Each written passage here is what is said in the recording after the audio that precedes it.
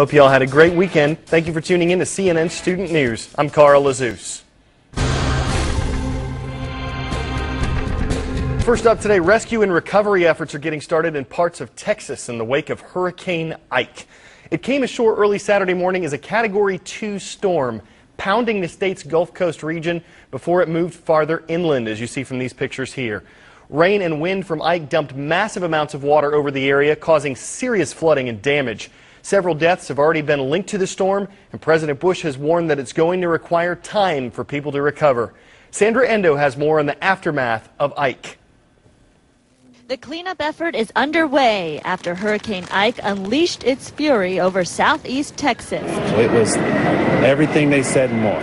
Texans on Galveston Island woke up to floods and debris-strewn streets. Ike also took aim at the nation's fourth largest city further inland. In Houston, winds more than 100 miles per hour whipped through the skyline, blowing out windows, leaving these office blinds in a mangled mess, and soggy documents littering the road. Recognize this is going to be an event that's going to continue to be very taxing for an extended period of time. Our first and foremost concern here is to save lives, and that's what the priority is today and tomorrow as we continue to move forward with this. It was a different type of rescue for this evacuee. Friday, she went into labor at the shelter she fled to, and a psychiatric doctor volunteering there helped deliver her baby in the shelter's bathroom. The credit goes to the mother. Just did a beautiful job with her delivery. Now the state's largest ever search and rescue operation is underway, and cleaning crews are also beginning to canvass the streets. The federal government is vowing to help with the effort. A big problem now, millions without power in the aftermath of the storm. It could be weeks until people get their power back on, and even longer for their communities to return to normal. In Houston, I'm Sandra Endo. A word to the wise. Ignominious, to be marked as discreditable, despicable, or contemptible. That word could be used to describe this disaster or another one in Galveston's history, as Ike is neither the first nor the worst storm to strike the Texan island. John Zarella takes us back in time to a force that claimed 8,000 lives. When the sun came up on September 9th, 1900, those who survived looked out over a landscape of unimaginable devastation and death. It was the day after a hurricane that still holds the ignominious title, deadliest natural disaster in U.S. history. People in Galveston knew that there was a storm in the Gulf of Mexico. It was reported in the Galveston County Daily News, but they didn't know where the storm would make landfall. And most didn't take it seriously. Historians say what led to the Galveston disaster, as much as any other factor, was an attitude.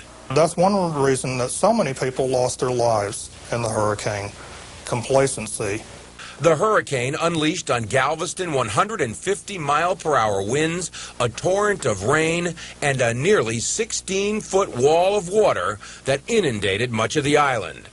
There was no way to escape. Entire sections of the city were leveled. Entire families were washed away. Maybelle Doolin's father and his 3 stepbrothers spent hours in a rowboat pulling people from the debris-filled water. They are credited with saving 200 lives. In Galveston that day, people survived simply by accident. Driven not to repeat history, Galvestonians built a 3-mile-long, 17-foot-high seawall. The hope, a hurricane will never again swallow up the city. John Zarella, CNN, Galveston, Texas. Back in 1900, fuel costs probably weren't a major concern around a major hurricane. You know they are today. With Ike looming late last week, drivers lined up and the gas prices climbed up. Some of you might have even spotted stations that completely ran out. While gas numbers are up, oil prices are down. Experts say when Ike caused some refineries to close temporarily, it decreased the demand for crude oil, which caused the cost to drop. Over in Russia, officials are investigating a plane crash that took place in the city of Perm this weekend. All 88 people on board the flight from Moscow were killed when it caught fire and crashed early Sunday morning. Authorities are looking into the exact cause of the accident. They say the most likely explanation was, quote, a technical breakdown. Officials with Metrolink say human error is to blame for a deadly train crash that took place near Los Angeles on Friday. 25 people were killed there, more than 130 injured in a head-on collision between a commuter train and a freight train. A Metrolink spokeswoman says the accident happened when an engineer failed to stop for a red signal. Is this legit? The first debate between presidential candidates facing off in a general election took place in 1960. Totally true. The 1960 debate between Republican Richard Nixon and Democrat John Kennedy is famously known as the first televised debate, but it also marked the first time that general election opponents ever squared off against each other.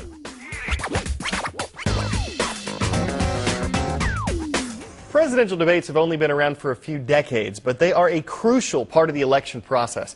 That's why they're our Talking Democracy topic for September. The first face-off between Senators John McCain and Barack Obama takes place later on this month.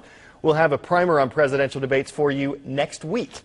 But our one-sheet and learning activity are available right now. They offer some historical background and get you ready to interpret this year's showdowns. It's all part of Talking Democracy, and it's all at cnnstudentnews.com. Many of you are probably making college plans or maybe thinking about where you want to go. But imagine finding out that your acceptance might get held up, not because of you, but because of your school. That's what some Georgia students are struggling with after their district recently lost its accreditation. Rusty Dornan details how it happened and how it's directly affecting one family. Janita Reeves has dreamed of being valedictorian at her high school since the 3rd grade. But Reeves and more than 50,000 other students learned on September 1st the school system in Clayton County, Georgia, had its accreditation revoked. That means in the eyes of many colleges and universities, the schools have no ranking, and high school diplomas from Clayton County don't count. When I first heard the news, I cried. I thought I might have to leave everything that I worked so hard for. You know, all of that could be at stake. How did this happen? The agency that makes sure school districts adhere to certain standards found a deeply troubled school system. The district had everything from a squabbling school board to crumbling academic standards. It's 2002. Their school system is realizing a decline in student achievement, not an improvement. After numerous complaints, the county hired a new school superintendent and the state removed 4 board members, but that didn't solve the problem. Election's not over till Tuesday. For Janetta Reeves and her parents, it's been an unbelievable nightmare. Emotionally, it's like a roller coaster. My day and nights is nothing to talk about. All we talk about is Clayton County. The Reeves just learned the college Janetta wants to attend will still accept her because of her high academic standing. But many anxious parents yanked their children out of schools. What happens next? The district must prove it is adhering to 9 mandates from ethics to academics. So far, it's only met 1. We have begun to address those issues. We will continue to address those issues. The district has 1 year to be reinstated, or it must start from the beginning to gain accreditation, a 2 to 3 year process. If it fails, it could impact Janetta's younger brother and sister, who will enter high school next year. It's going to impact them hard, and we're going to be in the same situation that we're in now. If we can't figure out an answer as far as which direction we're going, either we remain in Clayton County, because we don't want to go through what we're going through right now. It's too much. Superintendent John Thompson says the impacts reach far beyond the classroom. A whole community, 250-some thousand people that have to have education as its economical base. This whole thing has affected everyone. Especially families like the Reeves, where education is priority number 1. Rusty Dornan, CNN, Atlanta. Before we go today, by definition, polar bears are white. That's what makes this guy's coat a colorful curiosity. You might have to look closely to notice it, but his fur is actually frosted green. He's not making a statement about the environment, although conservation is the culprit in this whodunit. The zoo wasn't changing out the bear's pond as often to save water. That sparked an overgrowth of algae, which led directly to the dye job. Well, that's what you get for going green. And we're always ready to give you the bare facts on CNN Student News. You guys have a great day. I'm Carl Azus.